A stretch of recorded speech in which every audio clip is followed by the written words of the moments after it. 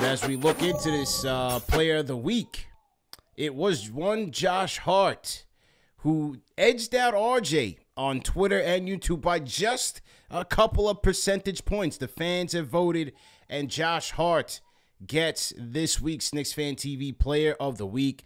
In this week's 2 games, Josh Hart averaging 14 points per game, 8 rebounds, 6.5 assists, shooting 55% from the field, 42% from 3, and 100% from the free throw line, which, you know, given the Knicks, that is a miracle. 3 steals.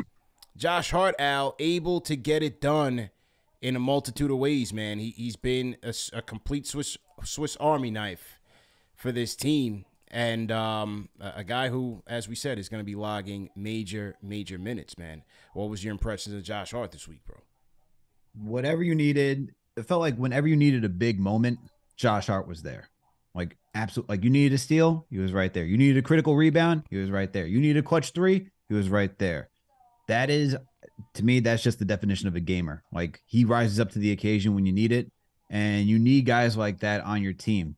And the other thing, and Jeff and I were talking about it on postgame, he's an enforcer, man. He does the things that trying to get into like Jokic's head, right? Yeah. And that's the type of stuff that it adds another dimension to this team. So for Josh Hart this week, fantastic. But once again, going back to the 15 games, guys, like, it has been impressive. He's averaging 11 points.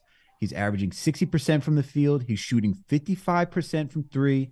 He's averaging 78% from the free throw line. He's getting you 7 rebounds still. He's getting you 4 assists.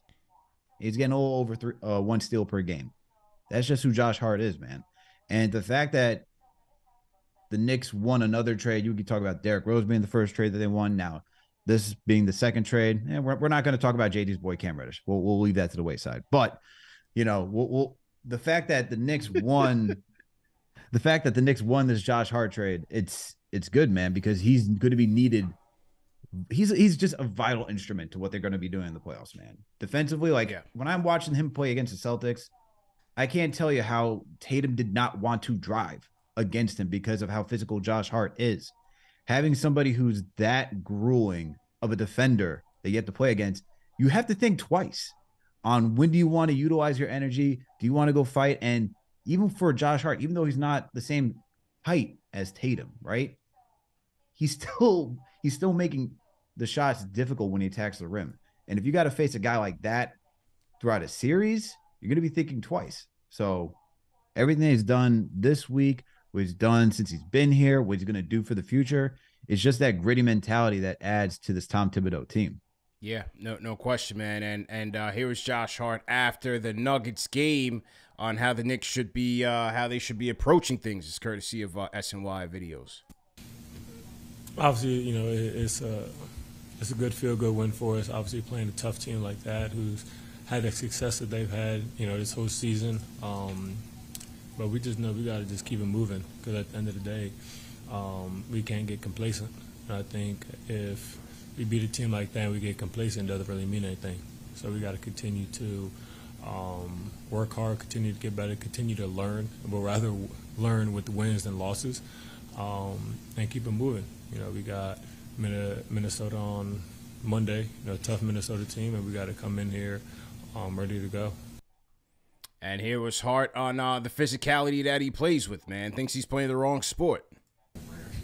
I probably am playing the wrong sport, honestly. I'm just, how I play is physical. It's like a bull in the china shop kind of thing. So I feel like I probably would have been like a good, like, put on some weight, like a good DN or something, a linebacker, you know, kind of like physicality, but you know, guess so. Well, yeah, I mean, look, that was one of the things, man, when I watched this guy play, especially when he first got there, I was like, yo, it looks like he's playing football out there. It's how physical he is, but it's just fit. And Al, you talked about the Cam situation. You look at a Josh Hart, it's fit across so many categories. One, this team plays physical. He fits right in, plays physical brand of basketball. This team rebounds well. He adds to the rebounding, especially on the offensive side of things. Then he can get them out in transition. an area where they've been okay. They've been okay this year with IQ being able to push it, and RJ and Brunson, and sometimes Randall, kind of pushes that pace, but he fits right in, and he's the best at it.